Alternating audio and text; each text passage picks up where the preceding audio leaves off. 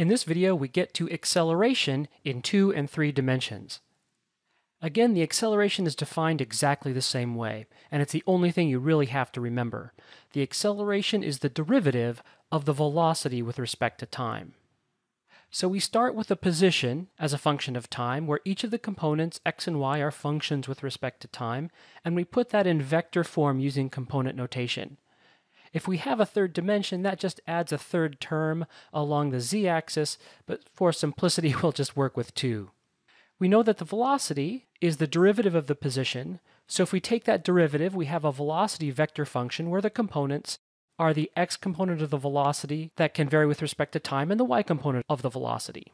So the acceleration is the time derivative of that velocity vector. Since the differentiation is distributive, I can bring the derivative to each term, and so I take the derivative of the x component of the velocity, and I take the derivative of the y component of the velocity. The I hat and j hat vectors are constant, so you just treat them as constants, like you would with any differentiation. You do have to keep them separate, because you can't mix the different components. That will give us the x component and the y components of the acceleration, which themselves may vary with respect to time. Previously, we had a position vector that looked like this.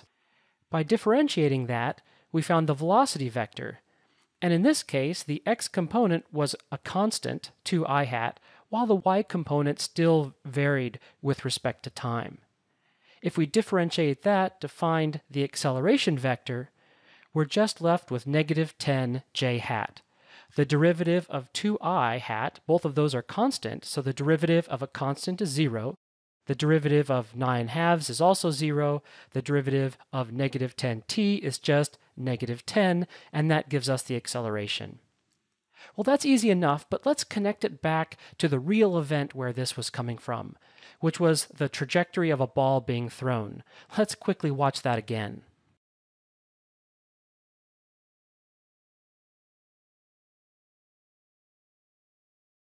Before, we had created a motion diagram of that motion. We took every other frame about 1/15 of a second apart, and then identified the position of the ball to the best we can with a purple dot. To quantify that motion, we had to establish a coordinate system, which we included the origin at the first dot. We limited ourselves to frames where the ball was in the air and not being touched by a different object. It had left my hand by this point and had not yet hit the ground. That gives us a clean picture of our motion diagram. Those are our position vectors that showed us how the position was changing as a function of time. From those, we calculated the average velocity. Now, the average velocity has units of meters per second, but the relative sizes of those arrows directly correspond to the relative sizes of the average velocities.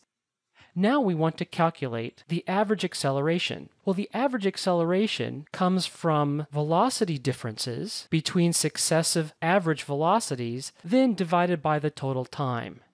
As long as we keep everything a relative scale, we should be fine, and so we're just going to calculate the velocity differences. The velocity differences is going to be the final velocity minus the initial velocity for successive average velocity vectors. Let's look at the first set.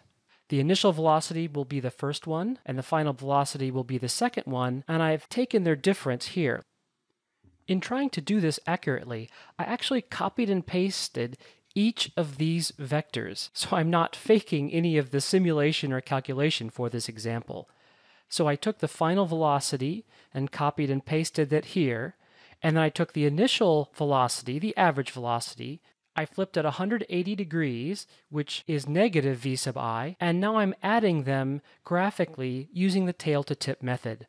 The resulting vector is the average acceleration, which is given by that orange vector.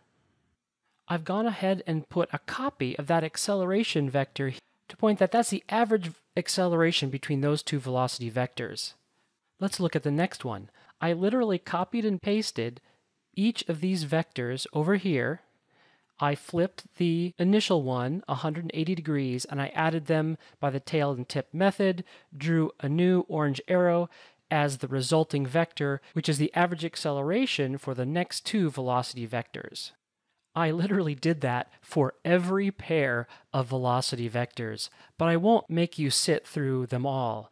But I've placed every one that I calculated next to the dot between the pairs of average velocity vectors from which I calculated that average acceleration graphically.